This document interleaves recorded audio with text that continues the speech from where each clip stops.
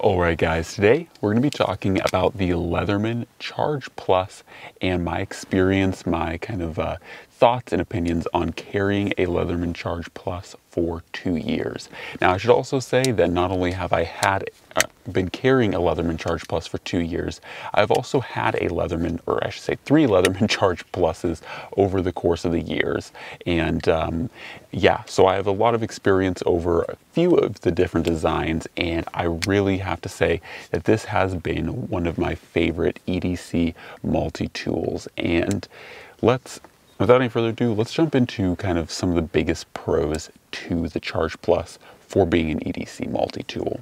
So for me, I think the first one has to be the size. And of course, this is far from the smallest Leatherman you can get. Even things like the Skeletool are smaller. Of course, the now discontinued line of squirts were also smaller than this. The now discontinued line of juices was definitely smaller than this. But what I mean by the size of this guy is I think it really strikes that kind of perfect balance for being a good tool to carry every day and also not be too much. This is something that you could carry in a belt sheath, but you can also carry in a pocket and it not be completely obnoxious.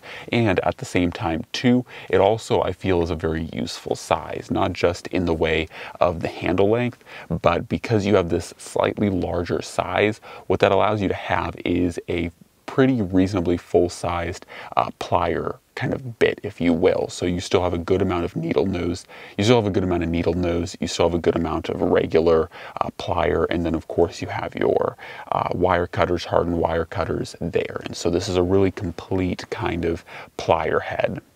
And for reference here, I have a Skeletool, and this kind of, I think, emphasizes the kind of differences, if you will. So you can see that the Skeletool has a definitely smaller head, and while it still has the needle nose pliers, the needle nose pliers are much noticeably smaller, and also they call them needle nose pliers, but if you guys see there is a clear difference that the Charge Plus's needle nose pliers are more truthfully needle nose than the Skeletools. They are certainly small on the Skeletool, but these are definitely far more small and precise.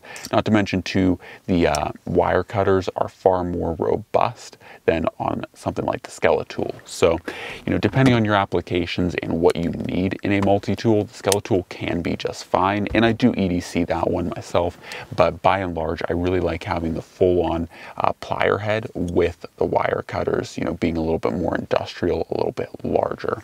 So for me, the first thing that I absolutely love about the Charge Plus is the size. It's reasonable to carry, and it's also reasonable to use. Like, it's a very useful tool.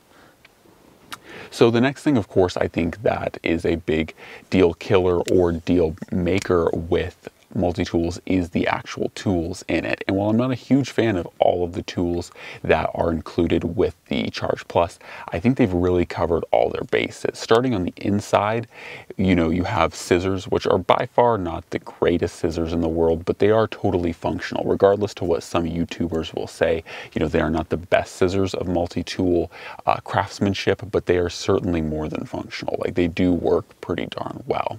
Another thing I think that is really slept on with a lot of Leatherman tools are these micro bit drivers. So you have like a micro Phillips, micro flathead, and I honestly use the heck out of these for a lot of different precise tasks. And it's nice when you do need a micro screwdriver to know that you have a multi-tool that has that on it, because once again, I don't use micro screws every day or encounter things that have micro screws on them, but when I do, it is really nice to have that type of screwdriver.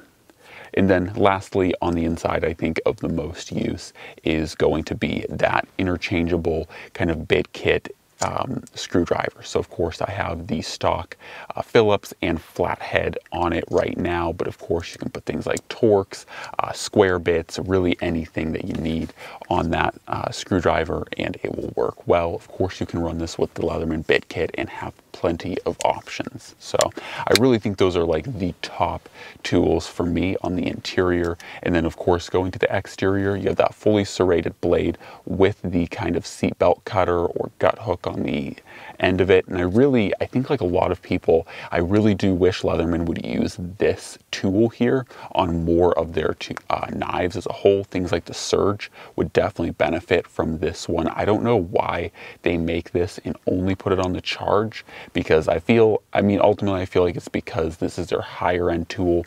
They try to have the nicer, cooler things on it. But honestly, if this was on the Wave, the Surge, all of them, this would be an awesome tool just to make across the board.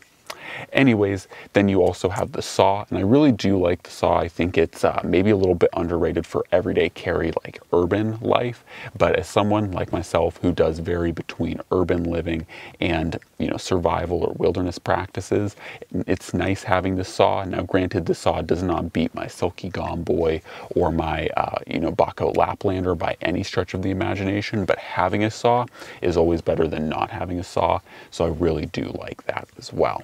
And then lastly, of course, on this one, you have 154 cm as the main blade. On my other G10 version, I have the S30V like premium blade on it, and that's not too big of a deal for me. And honestly, the blade, while nice on these knives or these multi-tools, don't get me wrong, they are good.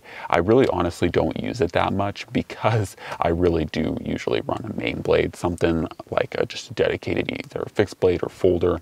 That means that it kind of negates the purpose of that blade itself.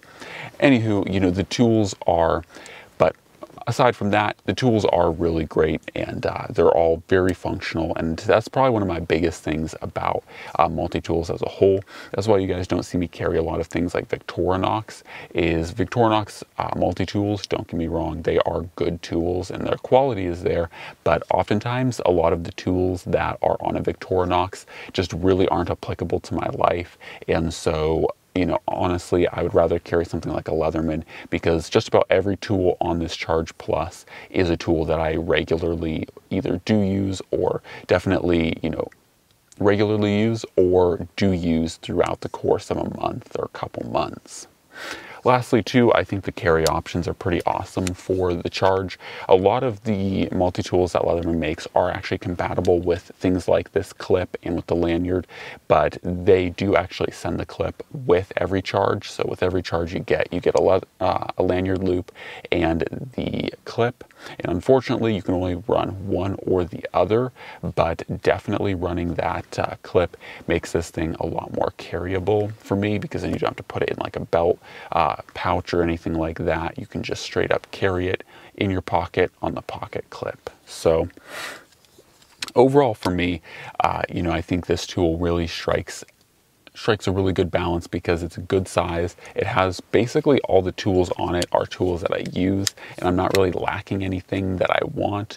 And while there are things like the scissors that I do wish would be better, and like if they replaced, let's say, this file here with like the Surge scissors, I would be really happy about that. That would be really cool.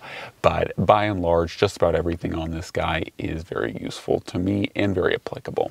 So as far as the experience goes when carrying this thing, I think like as far as quality, as far as durability goes, this one's actually a good example. Part of the reason why I've had multiple Surges is because I actually lost this Surge in the snow over, it happened in the winter and then I found it in the spring. And so this one's a little bit, not as smooth as it could be for that reason. And you guys can also probably see that the handle, the aluminum, like black oxide, has been kind of roughed up. I believe this one also has some like damage on the plier head from some more fun times, because I think this one was left open, if I remember correctly, when it was left out. And so this one got kind of roughed up by like snow removal stuff.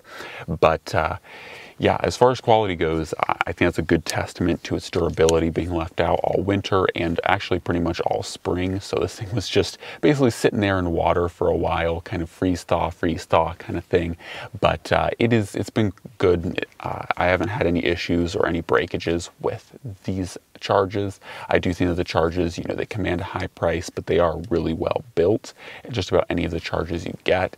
And so they are a really good size, really good build quality, really useful tool setup. And I really have never had any complaints about any of the charges that I've owned. And that's another reason why I go and buy charges. I mean, that's why I have several surges as well, is because I find that they're very applicable for wilderness tasks and use, but they're also still very high quality, very useful tools.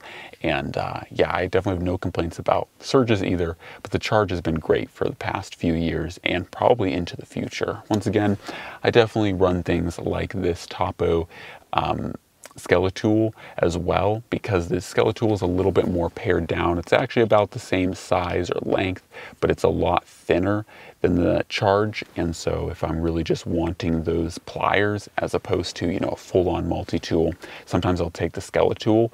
But by and large, I really like the Surge, or I really like the charge a lot. It's very hard to not want to carry it because of all the versatility and utility that it has.